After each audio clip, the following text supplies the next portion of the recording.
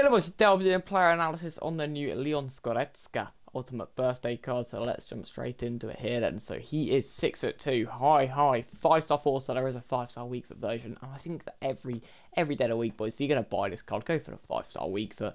While when you're using 5-star skills on a centre mid, but yeah, he's right-footed, controlled, lengthy. We've got CDM. We'll see if he can play there in a bit, and then insane links with Bayern Munchen, Bundesliga, and Germany. Pretty decent pace then, nothing good, nothing bad. Shooting's really nice though, so I would avoid from playing him CDM already. But I think he would do a job there, but centre mid he's just going to be so much better, boys. And I think if you're going to go for a CDM, do like a Anaylsis or something. But yeah, that's besides the point. Really good passing there, insanely good dribbling as well. Defending is great. This is such a good card. Like it's nearly 9 Galangang.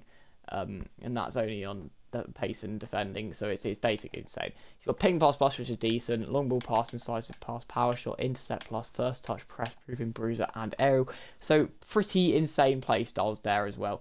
I think this is an insane card, boys. 2.1 mil seems like an absolute bloody bargain to me.